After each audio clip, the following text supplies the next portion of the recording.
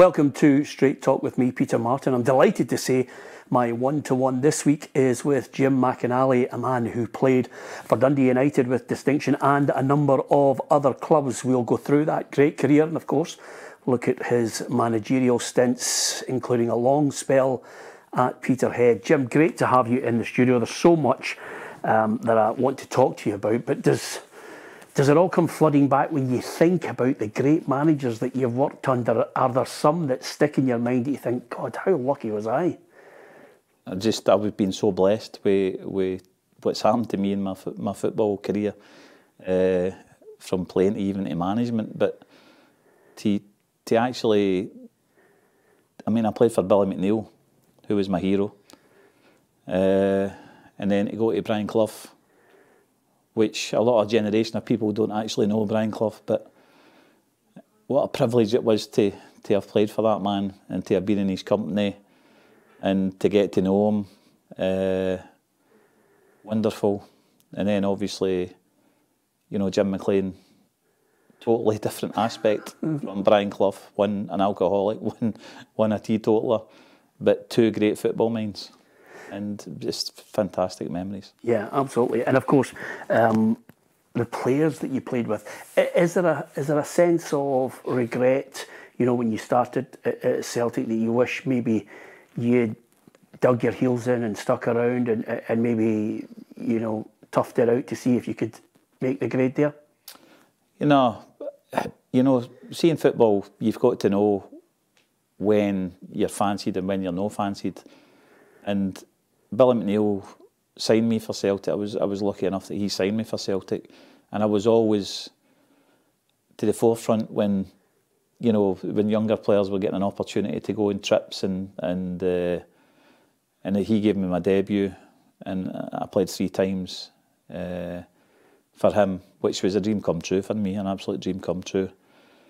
But when Davy Hay came in, you just know when somebody doesn't fancy you, and I went away and loaned to Dundee, and I had a fantastic spell. I mean, it was kind of a too good to be true to a certain extent.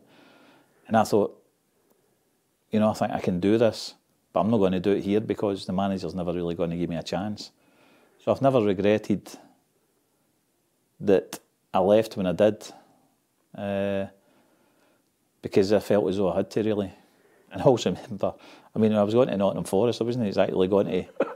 Forest had just won the European Cup 2 years before. I always remember wee David Provan saying to me, I can't believe how lucky you are. But it was just my ideal world. I'd been at Celtic my whole life, but you just know when a manager doesn't fancy you. And listen, I thought the world of Davy Hay was a nice man. And when he offered me a new contract, because I'd done so well at Dundee, he was kind of embarrassed and he offered me a new contract. But he kind of said at the same time, I went to Chelsea.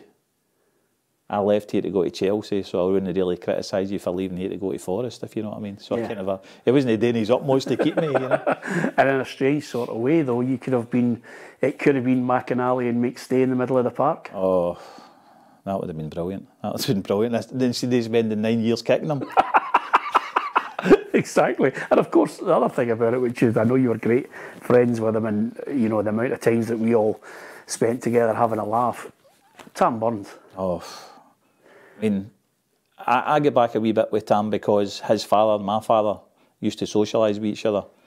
So we kind of went back to these times. And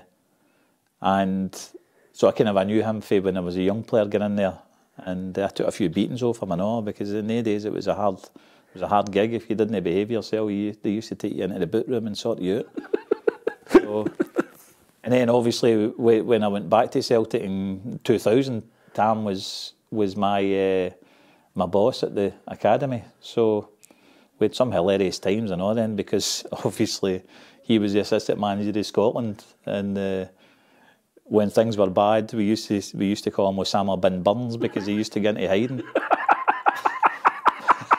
But he used to laugh about it. He was a fantastic man, and again, blessed to have met these guys and worked with them. Yeah, he had a great way. He could put you down with one line, couldn't he? Oh, unbelievable. His humour, and it was I mean, I think I've already told the story of when we played Rangers Youths and we were 2 up and pulled it back to 2-2 in the last minute, and I turned around and I looked for advice for him to say, Tam, do you think we should get back into defence now? And he says, well, if I knew how to beat Rangers, I wouldn't be standing with you 2 half-wits.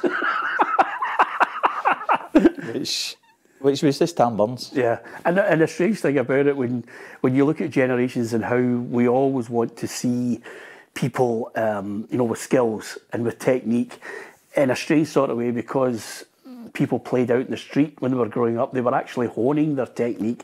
But Tam, I always tell people, Tam was the type of guy, if you chapped his door and said, are you coming up the park, and it was like 6:30 at night, he'd go up and play. After he'd had that illustrious career. Oh, he was... See, even then, like, he was our boss, but see, in the morning, he used to write, get the boys down, and we'll try and get started before he comes, because as soon as he comes, we'll get into a passing drill for 2 hours. Right? So what he used to do is he was try and pick the teams, and get the teams picked, and he would run down, what team am I in, Jai? And he would just put him in his team, so that he could play. In fact, he was standing and looked down, he still had his socks on. He get changed that quickly that he forgot he still had his, and he just loved it. His just enthusiasm for football was just unbelievable. He just absolutely loved being involved in football, and again, he used to laugh at me because obviously I was just a worker, and Tam had a bit of class about him. And again, one day in the dressing room with the young boys, I was going on about, you know, you need to work hard, you need to do this, you need to do that. And he went, you do? He says, actually, I've got 9 caps and he's got 10. He says, he couldn't lace my boots. You know, so all things like that. Brilliant. The one thing that, I mean, I know you'll remember this, but I can remember phoning him and saying, you know, I'm getting married, I want you to come to the stag night. And he went, oh no, we're not having a stag night. He says, cancel it. And I'm saying, Tam, I'm getting married, you know, the boys all want to come out. He went, no, we're having a stag game. Aye. He says, get 11 boys together, and he says, we'll get the team together. And amazingly, I'll never forget, I've got a great picture that I'll never ever lose, which is me, him, you, Starkey, in this side, and all my mates are in absolute awe. They can't even believe that you guys are there and we're playing football, but he absolutely loved it. Oh, it was a brilliant night, that, actually. Yeah. Really good night, but totally different for a stag do. Totally different. I'll never forget the stag do, but from a playing point of view, you mentioned, obviously, you've got to read between the lines with managers when they say they don't, you know, maybe there's not going to be an opportunity for you, but my God, I mean, again, it's amazing how inextricably linked your career and my path as a journalist, because I had the great honour of sitting in Cloughie's house for an hour with a camera and just pointed the mic at him and just let him go, and he was awesome, you know. From your point of view, I always remember you telling us the story about when you first signed, when they're all in the hotel. He had an unusual way of preparing for games. Oh, it was they were playing Man United that night. It was the last game of the season. They needed to beat Man United to finish second in the league, and obviously prize money in Europe and stuff like that was really important, because English football was in the way in a wee bit because of Heysel and etc. The European stuff they were losing, and I get flew down and picked up at East Midlands Airport and straight into a hotel in Derby, Swallow Hotel in Derby. So he then comes and takes me through to meet the players, who are all sitting at lunchtime before a night game. And he says, look, he took me out to Colin Walsh, actually, who was Scottish, he says, look after him. He says, the lads are all having a glass of wine. He says, they'll sleep better in preparation for the game tonight. And they beat Man United. And then comes and sits with me, right, young man, what are you looking for? What are you giving me? He tells me the wage, and then he says, then I plucked up the courage to say, is there a signing on fee? And he went, we don't do signing on fees, young man. And I was like, right, okay. I wasn't negotiating, I was just taking what I was getting, and that was it. So he was an awesome man. And you joined the team. I mean, obviously from your point of view, you mentioned young boy Castlemilk. He is an iconic figure. What were give me a sense of the teammates that were there when you joined? Well, when I first, they were going on an end of season tour to Australia, which he didn't go on. So we're away for 3 weeks in Australia, right? And again, I'm thinking to myself, what have I let myself in for? Because for 3 days, I've never seen guys as drunk in all my life. Viv Anderson, who'd signed for Arsenal and was just away for a jolly before he went to Arsenal. Ian Boyer, Gary Birtles, Peter Davenport, Hans van Broekelen was a goalkeeper, fantastic goalkeeper. Gary Mills, Bryn Gunn, all guys that had won the cup, and Steve Hodge, Colin Walsh, terrific. They'd already beaten Celtic that season in the UEFA Cup. That's right, I remember it, yeah. Hodge scored. Aye, they'd already beaten Celtic. And but I've never seen guys drink like this in my life, or even guys have this power, because we were playing the Australian B team the next day, and the night before the players are all sitting and there's pints and pints on the table. It's about 10:30 and the assistant manager who's in charge, Ronnie Fenton, comes out and says, right lads, get yourselves off to bed now, you've got a game tomorrow. We're not here, we're here for a holiday. The gaffer said we're here for a holiday, we're not going to bed. I've never seen player power. They just sat there and drank. I went to my bed, obviously. I didn't know what to do. I hadn't seen anything like this before. And that's just, it was just the way it was. I mean, so that was then. Viv left, Hans van Broekelen left, and then when we get back, Johnny Metgod signed for Real Madrid, Gary Megson signed for Sheffield Wednesday. So I was really blessed. I was playing amongst a lot of right good players. Metgod was a great player, wasn't he? Clough used to say that he made love to the ball. Yeah. That's what he used to say. John, just you keep making love to the ball. He's a lovely guy, by the way, Johnny Metgod. Was he? A lovely guy. Yeah. He's a really nice guy. He was one of those guys that he made hitting a ball from 40 yards look effortless. He was a lovely player. He was see free kicks and stuff like that. He was a good player. But again, I couldn't believe how nice these guys were, because when you used to see them from afar, you used to think superstars, but they were far from it. They were. Yeah.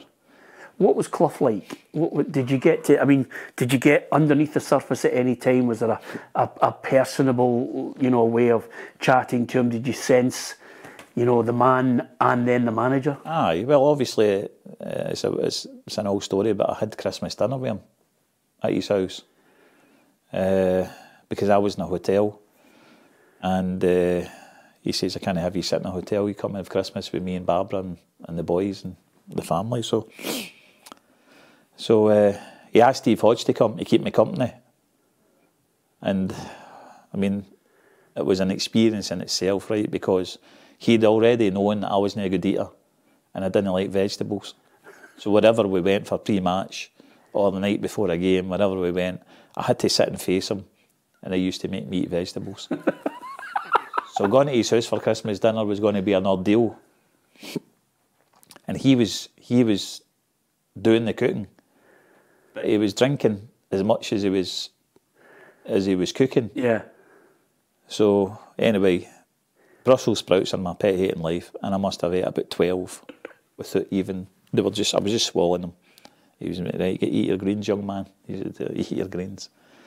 And then as we get to the end and we finish, everybody finishes, and the family go because they know the better out his road. So they go and leave us. So it's me and Hodgie and him. And then he goes, oh, blow me, I forgot your drumsticks in the oven that he'd forgot about. So he brings out all these drumsticks. Get them down, yeah. And you're sitting there eating, you're not even hungry, you know what I mean? And then we went through to the living room, and he told Nigel, he says, put on the Celtic game for Jim when we beat them. And it was the pre-match thing was Greavesy and Ian St John, and he's shouting at they two. Yeah, you thought we would lose, but we won the game. You two, you haven't got a clue and stuff like that. But I just thought it's as good as it gets, because there's how human he is as a man, that he took his time out to invite me to his house for Christmas dinner. Yeah. What, did you like him as a manager? He was a brilliant manager. He made you feel 10 feet tall. Yeah. And see, when you were playing well, he would pick on you because he knew you could take it. But see, if you weren't having a particularly good game, he would pick you up on something you'd done well and make you feel better. Yeah. It's an art that, you know, a lot of people talk about the strategy, the tactics and everything, but psychology still has a part to play in football. Massively. He would turn in his grave watching present day football. He would turn in his grave. I mean, if you, as a fullback, your job was to stop crosses, obviously stop the winger playing well, get forward when he's had it. If you passed the ball into centre halves, he would consider subbing you. Neil Webb, remember Neil Webb? Yeah. So we signed Neil Webb for 400,000 for Portsmouth, and his first game, somebody rolls it into him, first pass back centre half, and you hear the voice coming out the dugout. One more time, son, and you'll be sitting beside me.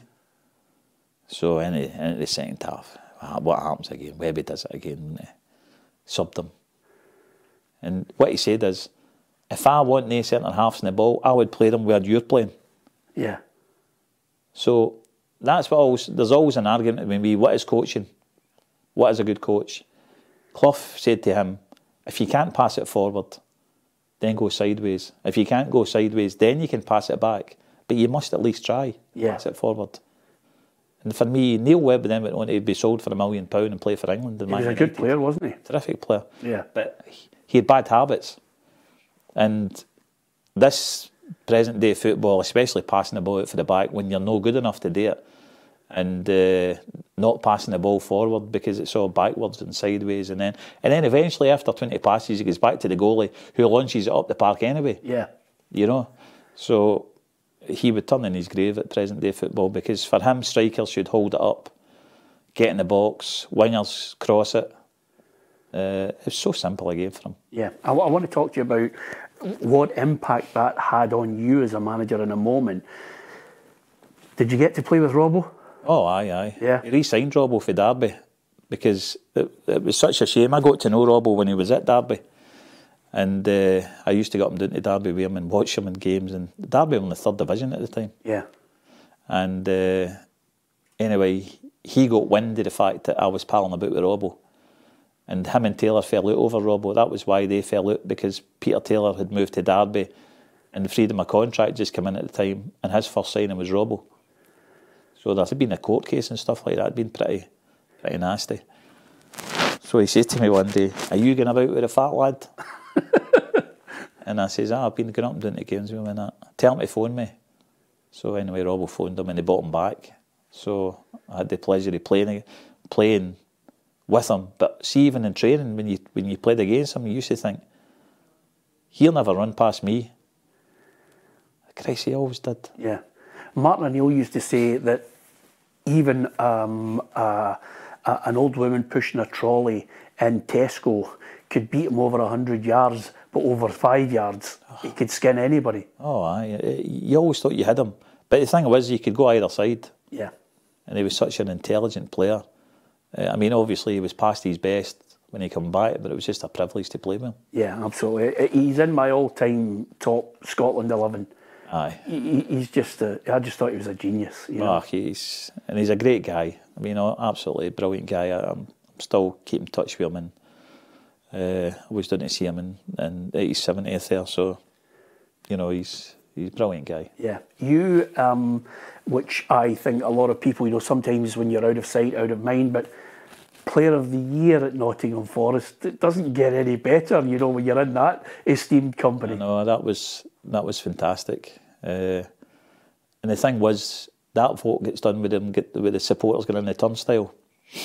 So it was such an honour. And I always remember again getting Cloughie presenting me on the pitch with it was like a salver, and he went, "I didn't fucking know you were so popular, son." And my dad had come down that day, and he says, "Bring your dad in for a glass of whiskey after the game," which was a bad mistake.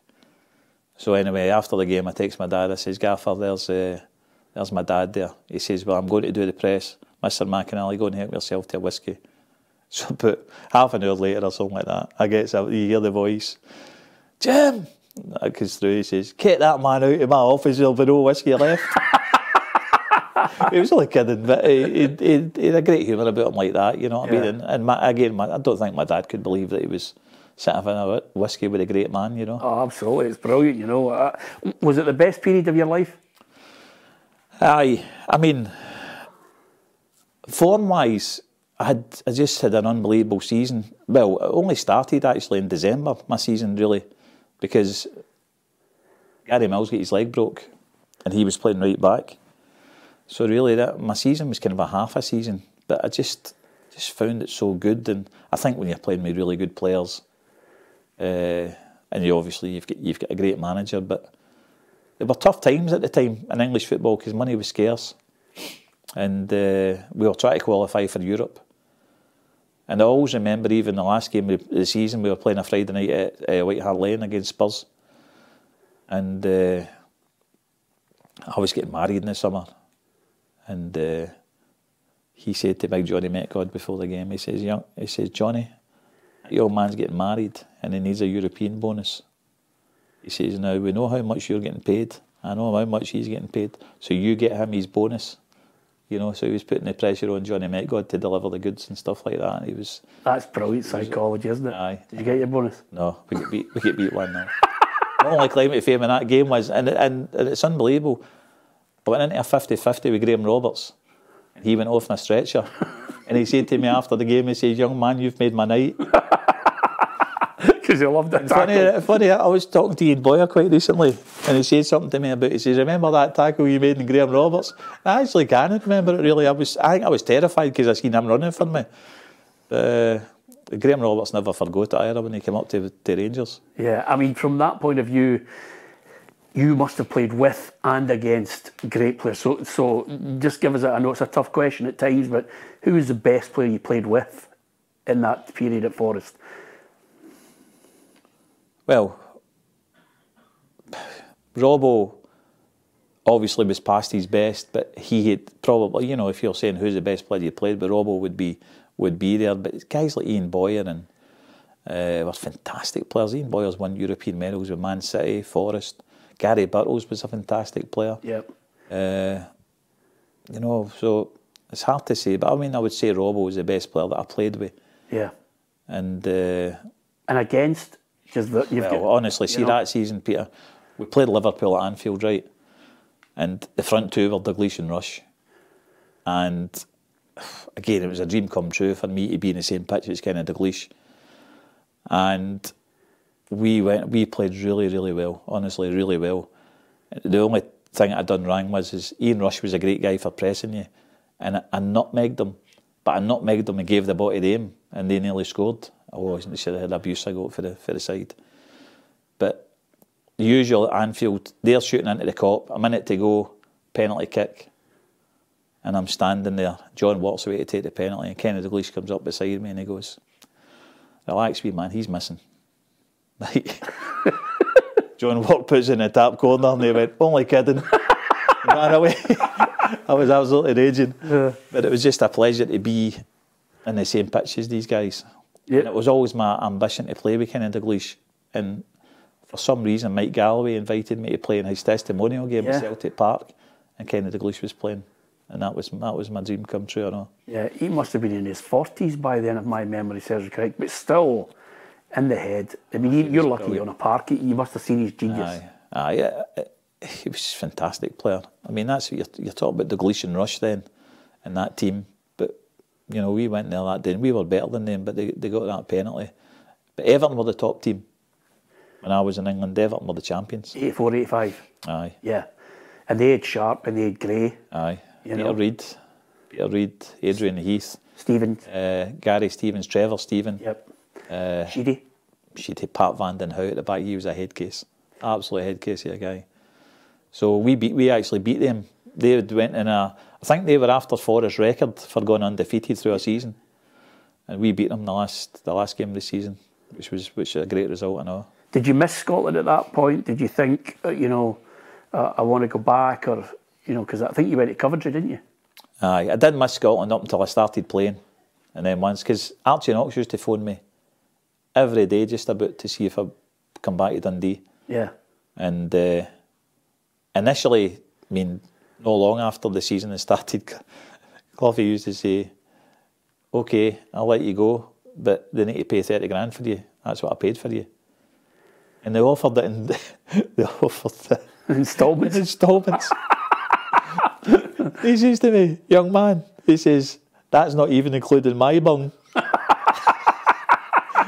And Archie was horrified. So, you know, it turned out it never happened. But I'm glad it didn't happen. But the one thing I do regret is in that time we didn't train a lot. Very rarely trained. Yeah. And my youth was keeping, and me playing was keeping my fitness up. And when we used to go for walks, we used to walk down the Trent. I was going to say to you, because there were times when you would come in, you walk around the Trent, and that's it. Walk down the Trent, aye. And did you do personal training yourself? No, none. No, this is what I'm trying to tell you is my biggest regret. Yeah, because I think he fined. I seem to remember he fined a player who was doing his own training. Aye. But so wherever we went, to say we walked a couple of miles or something like that, and then we would stop at a cafe or something, and he would get everybody ice lollies or cones or whatever. And I used to always want to listen to his patter. Yeah. Right. And see the good pros, they ran back. Right. Ian Boyers, the Kenny Swains, they would run back. And that was their training. Yeah. But here was me. I would walk back with the manager and all the boys, and then would get ready and go to the pub. Wow. Did you, I presume, apart from the walking, did you play a lot of five-a-sides? No. No? That's mental, isn't it? Aye, he thought the less you seen of the boy, the more you would want it on a Saturday. And sometimes after a game on a Saturday, he would say, "I'll see you on Wednesday." So that was you off to Wednesday. Wow. Now I'm in a hotel myself. These people were good to me. I got to know them. Their family looked after me in a hotel. Were you single? Aye. And every night, just about one of the players would phone and say, "I can get out tonight. I'll pick you up." So I was out all the time. We went for pub lunches every day after training. I wasn't an alcoholic or anything like that, but I just wasn't leading a footballer's life, if you know what I mean. And my biggest regret is that if I wanted to have a good career in England, I really needed to get myself in shape, because even by the time I went to Coventry, what a state I was in. And was that the biggest jump then for you, was to say, right, I need to rejig my training programme to get myself fit? Well, I had no choice when I went to United, Peter. Yeah. I went to Dundee United, Christ, I was so far out the picture and so unfit that it was scary. What did he say to you? Jim. Oh, he wouldn't have tolerated that. He called me up once to his office and he said, "Was it a part-time contract you signed?" And I said, "No." He says, "Well, get yourself in here in the effing afternoons." So it was like I had to train every afternoon. But by doing that, and with Stuart Hogg came in the scene, was at the time he was fantastic. He took me under his wing and he got me super fit. You mentioned McNeil, you mentioned Clough. I mean, I've had so many United legends in here chatting to them on our show, and my God, there is a vein running through it with him. How would you sum him up? He was a genius as a coach. He was a terrible manager. And I think that sums him up. You know, short and sweet, really. He was years ahead of himself in a football pitch, but he was not prepared to change. Like Fergie was the same as him at Aberdeen, and then Fergie went to Man United, and Fergie knew you had to evolve as a person. Jim wasn't prepared to evolve. You know, he was just, it was his way or the highway, and so you've got to differentiate with Jim's career, because when he became chairman, he was bang out of order as a chairman. He shouldn't have been anywhere near the football club when he was a chairman, because he just sat there and it was like he was sitting there trying to think how he could make life tough for you. Whereas when he was a manager, he was a different, the coach and manager. Yeah. He was a different man. And I always remember when they get rid of Golak, and I was in the gym one day and he was in, and he says, where do we go for here? And I says, you should take over the team again. By the way, he was only about 56. Yeah. He was only, you know what I mean? He was 56 or something like that. Might have been 54. Yeah. And he went, I won't be responsible for this team getting relegated. And I says, we won't get relegated if you take her. But he wasn't, he lacked confidence.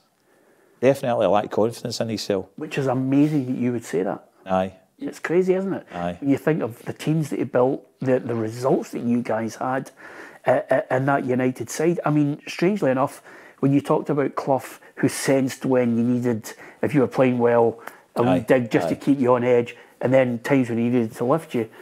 The one recurring theme I get from every United player is, even when we won games, we were getting slaughtered.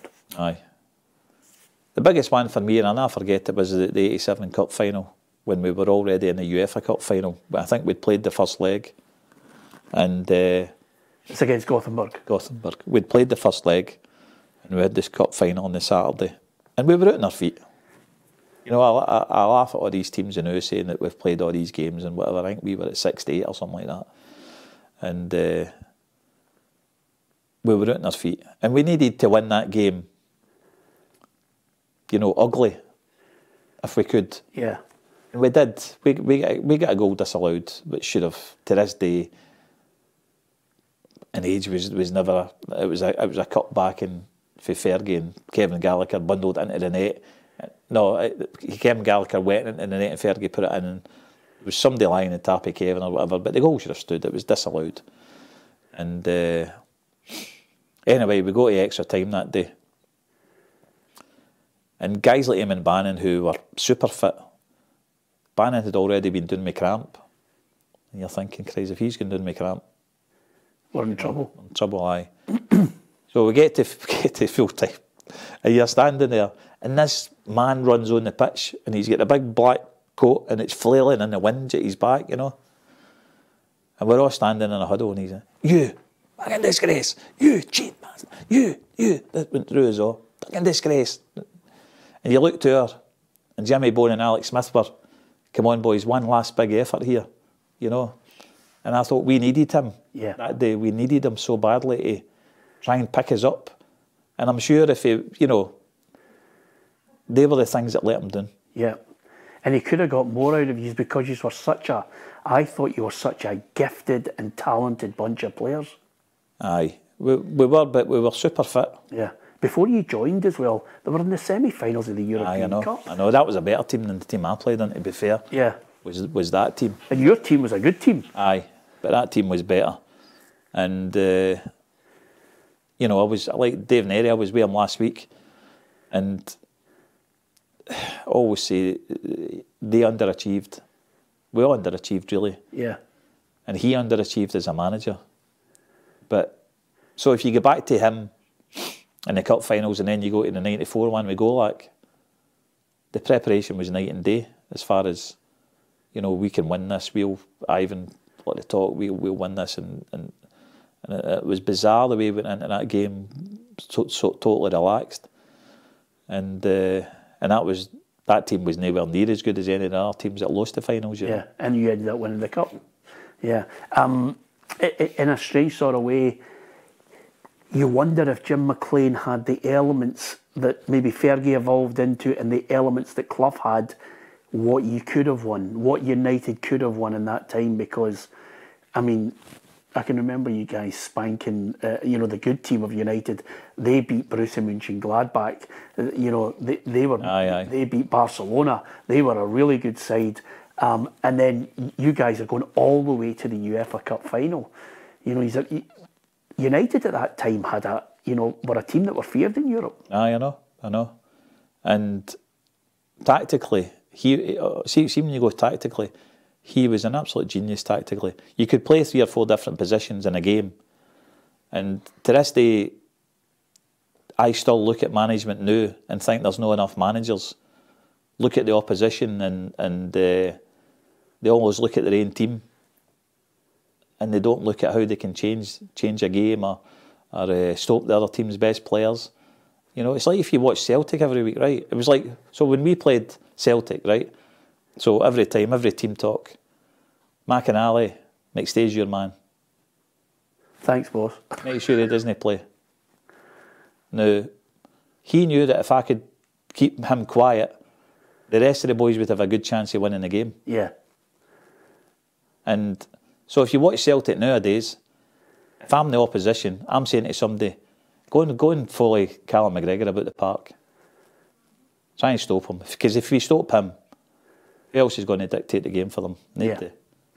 That doesn't happen now. No, there's a psychology attached to it. Actually happened. I seen it once at Celtic Park last year when Derek McInnes done it with Kilmarnock one day. And the boy just followed. And I think Celtic didn't score it about 70 minutes or something like that, but Kilmarnock done really well. And I thought, I don't know why Mayor, present day managers, it's like they play their team, but they don't look at the opposition. Yeah. You see, in that United side, just give us a flavour of the players that you played with in that team. Well, you're talking about Neri, Hegarty, Malpass, Sturrock, Ian Redford, Ian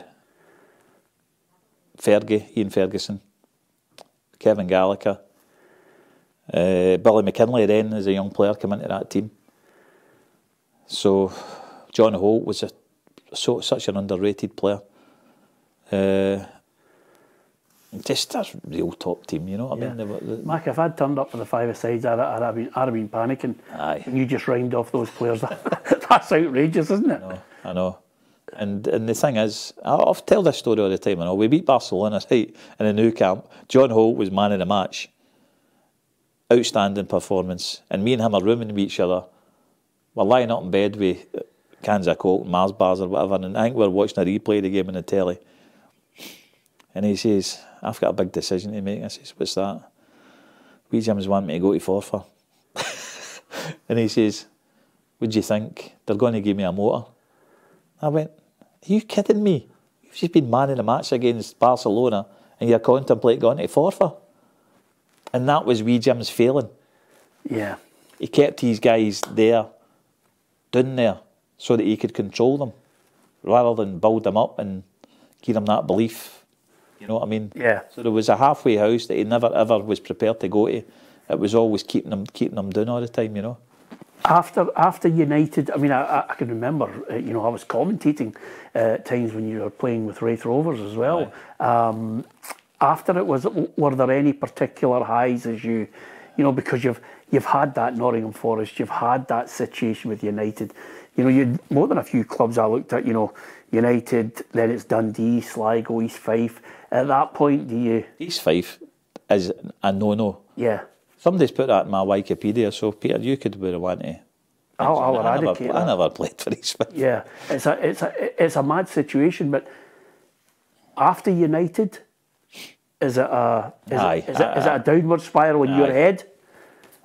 Aye, you're totally right. And I think what happens is, we get flogged a wee bit at United, training-wise and all the rest of it. And I think what happens is that when you get to 30, 31, you're not as fit as you were, if you know what I mean. You're maybe starting to feel stuff. And I went to Wraith Rovers, and Wraith were a really good team at the time. And they were in Europe. And when they went, I played against Bayern Munich for Wraith Rovers, but it wasn't my time, it was their time. Yes. Do you know what I mean? Yeah. Neri played Wraith Rovers as well. After he was man of the match against Celtic in the final and went home, nobody even noticed. That's all. I looked at that side. I can remember looking at that team and I'm thinking, I look back over that side and I think the calibre of player was unbelievable. Ian Redford was in that team. Yeah, Ian Redford was a great player. Ian Redford was in that team. But no, they had, Crawford and Cameron, Dare, they had a lot of good young players, and it was Jimmy Nick didn't like me. Yeah. And I don't know why. His type of player. Well, I tell you what, I wasn't the player that he signed, because I always remember one of my first games, and he says to the boys, "Get Jimmy Mack on the ball." I was like, he doesn't know me. I can't play in the ball. Yeah. You're stopping. I'll go and get it back for you, and I'll pass it easy. But if you're wanting me on the ball, your team's in trouble. So I don't know. Jimmy didn't like me. I don't know if it was because maybe he thought I was getting too much money or whatever. But it never clicked for me and him, and he actually, they weren't as professional as what I was used to, and that's not being, you know, disrespectful to the boys or anything like that. Yeah. But I always even remember after we get through in Europe, we were in Iceland on a Thursday night, we were playing Aberdeen Sunday lunchtime at Peterhead, and the boys were all sitting bevied, and he was bevied with them. Just wee things like that. I wasn't, and because I wasn't getting involved, I was castigated. You were the outsider. Aye. Yeah. No, but the boys were good. Aye. But with him, and I even remember supporters saying, yeah, you don't mix with the boys and that, which wasn't true. Yeah. But it was because I wouldn't drink with them. Yeah. Did you feel a tremendous pride, you know, for somebody to say they even played for Scotland once would have been great. Aye. 10's good. Aye, I know. I can't believe I played 10 times for Scotland, to be honest. I wasn't good enough to play 10 times for Scotland. I wasn't even good enough to play once for Scotland, so it was an honour. And as Tam Bird's got it right, when he says, I can't believe you get 10 and I get 9. But from your point of view, listen, there's many a times where sometimes it's just that moment, you're playing well, people, you come in and they ask you to do a job. I mean, your family must have been mega proud. Oh, aye. I mean, that's about the things I look back on, and I've no regrets in anything. I've just been so lucky in everything that I've done to get caps, and you know, I've loved everything about my career. Yeah. And even my management career. I mean, people say you're useless and all the rest of it. That's fine, but honestly, I've got so many memories as a manager. And I'm talking about from Morton to East Stirling to Peterhead. Yeah. Brilliant. I look upon your time and I think to myself, this is just my personal opinion. I thought there was a moment in time where you should have been Dundee United manager. Now, you might play down because of the nature of your, you know, you're not exactly one of those guys who blows his trumpet, but I thought there was a period of time where I thought you deserve a tilt at it, you know. At times I always felt when I was speaking to you, you were the reluctant manager, even although you had some great times, and there was times when I thought you deserve the highest praise. But I don't know, what was your thoughts on being a manager? I would have loved to have managed Dundee United. That was the one club that I thought, when I left Morton, I got a scunner with full-time management. But as time went on, and I'd watched United managers fail, and I thought, that's the one club I would like to go into and have a go at it, you know. And Stephen Thompson did phone me one time and asked me to meet him for a coffee, and never phoned back to say when. Just a minor technicality. Aye. You should have been the manager. So, and we Jim Spence had phoned me because he used to help him back forward. He said, would you be interested? And I said, aye. But anyway, it never happened. But it was the only job that ever I would have been prepared to get back full time again, because I just find clubs in Scotland, and I think, why would you want to manage the clubs? Because what do they expect half the managers? And it's still the same, isn't it? I mean, whether you're at St Mirren or Motherwell, or you can't all win, but you don't get time. As soon as you get a bad run, you're out, you're sacked. Yeah. And let me talk to you about that then before we finish, because there's a couple of things I really want to get your thoughts on. With that in mind, were you lucky that you had a board at Peterhead who just completely and utterly understood where they were, what the expectation was, and what they wanted from you? Aye. The 3 jobs that I had were like that, by the way. I mean, at Morton, I had a brilliant chairman at Morton, absolutely brilliant. And even when I resigned... Is this Douglas? Douglas Ray, brilliant.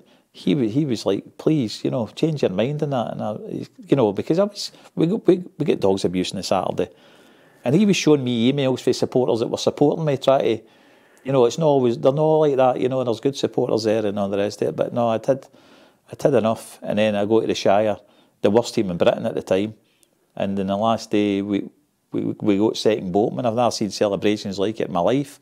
But again, the guy at the Shire, Spencer Fern, had put money into it. And we had a good go for a few years there. It was, and then when I go to Peterhead, the reality was that with the money that they had for the budget, etc., we should have been challenging for the title. But when I went in, we were second bottom. Second season, Rangers came in, which... You needed them like a hole in the head. Aye, but listen, one of the best photos I've got in my house is the scoreboard at Ibrox. Rangers won Peterhead 2. Yeah. Nobody will take that away from me, because as a Celtic supporter going to Ibrox and winning as a manager was a dream come true. And then we went to a cup final at Hampden against Rangers, 49,000 there. Fantastic memories. And the board at Peterhead, I mean, fantastic. And it's funny, the job got harder and harder and harder because there was money starting to get spent in Glasgow. The Lowland League teams are throwing money at it. So you weren't able to entice the better players up the road, if you know what I mean. Yeah. And the job was just becoming harder. And I think even now the boys find it hard, the two boys that are running the team now, because, you know, you've got to organise training in different places, and a tough job. It's the same as being a manager of Ross County or Inverness. Yeah. Nobody wants to play for you unless you're throwing money at them. Well, the funny thing is, Malky Mackay said to me, he said, the toughest thing is, one, you have to pay a wee bit over the top. Aye. Two, you have to convince them to come and embrace the area.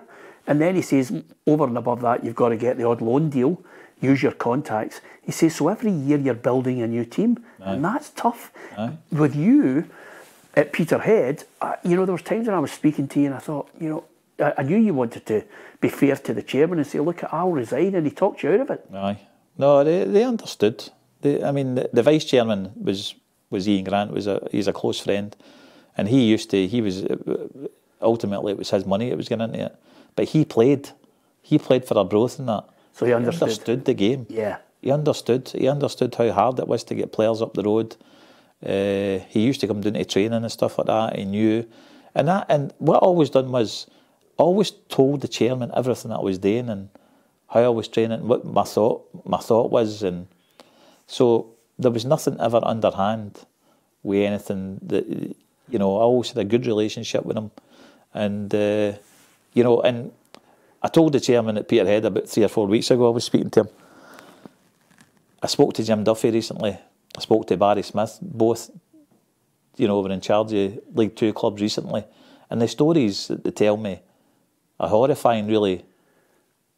And the chairman said to me, will you get back in? I said, no, because after Peterhead, there's nobody else that I would want to work with, because, you know, such a good part-time club, Peterhead, the understanding of how hard the job is, you know, the location of the club, but also the reality of where your place is in Scottish football, you know what I mean? Yeah. And I just think it's great that, you know, we had 2 relegations. Well, I had 1 relegation, and I'll take the last one and all, because I left in October when that season had started. But the other times, Christ, we beat Hearts at Peterhead, we beat Dundee United at Tannadice, we beat Rangers at Ibrox, we drew with Rangers in the first ever game, remember, in live in Sky. Yep. Unbelievable Times we had. Yeah. And, it helped. Did you? I always used to say, please don't let him lose McAllister. There's nothing like a goal scorer to help you along the way. But to be fair, by the way, and this is not, and I wouldn't even suggest, you know, just because somebody scores those amount of goals, you have to have a quality as a manager to build a team to get results. What type of manager were you? Because you've mentioned the Clough, you've mentioned the flip side of a McLean. What type were you? More a Clough? No, I was a players manager. Yeah, I was a players manager. Can you still be a players manager? Yeah. You could be. I could be. I mean, I think that's the only way to do it. You can't be something that you're not. And I always remember, like you talk about McAllister. I remember after about 3 weeks or something like that, and I used to try and coach him and say, you need to hold it up, do this, do that. And he wasn't playing well. And my mate said to me, look, leave him. He'll just score goals. Just concentrate on everybody else and just leave him. And he was 100% right, you know, and that guy would bang in 20 to 30 a year.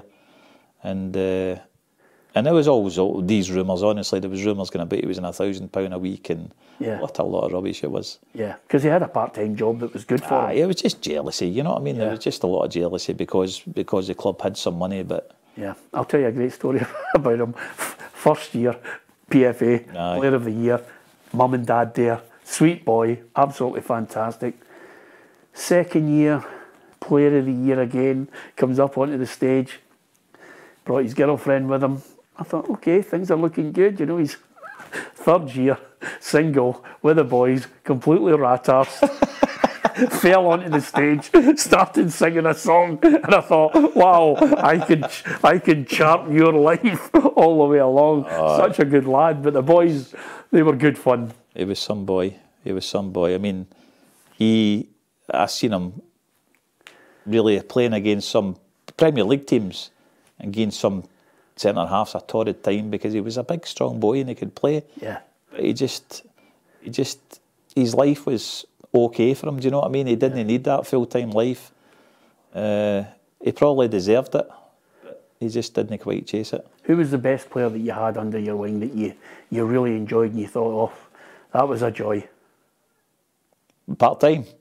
Yeah, any time from being a manager. Well, I'll tell you, see, when I role. was at Morton, Peter Weatherson was a fantastic player. Yeah.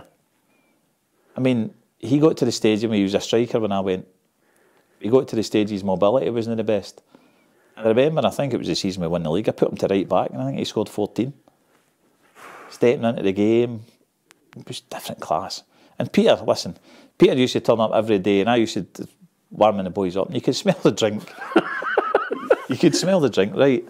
And but see, when he was in training, they'd train better than him. He didn't. I'm not saying he trained well or he was super fit. Yeah. But he loved it. But it was when he was away for the team. Yeah. But he was so talented. I mean, I think he's without doubt the best player that I probably managed. Yeah. There are some players that can take a drink and then train and then go out and play who are magnificent. I always think of Ryan Robson. Aye. People who can actually burn the candle at both ends. I think Mo Johnson's probably the best. Him and Maka probably probably the best examples of guys. I was with Maka not that long ago. You're absolutely right. You're absolutely right. I'm going to talk about your personal life. Do you miss football? I don't, because I've got such a passion for Celtic. Yeah. So I just go there, and honestly, I go and watch Celtic. And I sit there sometimes and I think, I've played here. You know what I mean? I sit and watch all these fanatics around me and people moaning and all the rest of it. Yeah. And I just think, this is what I want now. Let's bring my grandsons, my wife. We sit and I just love it. Yeah. If United called you tomorrow and said, listen, aye, we need you to help us, would you be the manager? Aye, of course I would. But yeah. You had a wee health scare. I was worried. Were you? Of course. It's no news. You expect to hear that you've got cancer, but there was other things happening in my life at the time, to be honest, that made it easier to deal with. And then it was prostate cancer, so I made the decision to get it out, and just a case of recovering. I'm getting there. Yeah, I'm so happy. It was one of those things where I when I contacted you last year and I got the news and I thought, God, I'm just going to stay in touch with you about the right times, without pestering you, because you always want to give people their space. Did you reevaluate? Was there a fear, or was there a moment where you and the family just sat down and thought? That's the hardest thing is the family. Is obviously my wife was there when I got the news, but it was how do you let the girls know? And I took the covers away. I let her tell them. Yeah. But I was always, listen, I think when things happen in your life, and as I said, there was, my sister-in-law passed away at the same time, and my brother was my priority. So my own situation was something that I could work on, and at least I had a chance to get it sorted, you know what I mean? So I just got on with it, and people used to say to me, you've taken the news well, and I said, well, at the end of the day, at least I've got a chance. Some people don't get a chance. They found it at the right time, it was contained, and I say I got the operation, and you just got on with it, and you do evaluate your life. I mean, I've got no regrets about anything. I just feel as though I've been so blessed in my life that I've no desires to get back into football, because I didn't have any friends in football, Peter. Like everybody else, you get a job somewhere. Well, nobody's going to give me a job because I've no pals. So family's everything to me, you know what I mean? Yeah. With all due respect, you had a few. You'd me if you needed a game of 5s or 11s for fuck's sake. No, but you know what I mean? It's like, I never networked. No. Never went to boardrooms. You weren't like that. Even after games, I never ever done the old having a drink with other managers, because I thought, we've just abused each other for 90 minutes out there. I'm not going to sit and kid on everything's rosy and we like each other. I never done that. Yeah. Now, people probably thought I was a weirdo, but I just kept myself to myself. But I'll tell you one thing, which is good though. You've got a message and a lesson for people who look and say, well, Jim McInally's delighted that he's come out the other end of it. It's really a lesson to other people to say, get checked, get on it. Aye, it's a massive message. It was something I thought long and hard about, actually, to tell people. But you know, Simon Jordan was the first person that I'd heard about it, and then he obviously came out, and that's what I'd say, give yourself a chance, because people say to you it's the best cancer you can get. Well, I still know people that have died with it. So, although it's the best cancer you can get, make sure that you get it seen to, and because these guys are geniuses now, these consultants, and they can get you sorted. Yeah, absolutely. The tough question now is, now that you're not in football, how does the wife handle you? You're there all the time. Oh, she's out working. Yeah, she's out working. You've got that family plan down to a T, haven't you? Oh, at the minute, anyway. At the minute. It's absolutely brilliant, Jim. Honestly, I'm so delighted that there's a positive story to end on. I'm delighted that we've taken a trip down memory lane with a lot of the playing times and a lot of the managers that you've worked under, and of course your career. It's been an absolute joy. Jim McInally, thanks very much. Cheers, Peter. Top man. Thank you.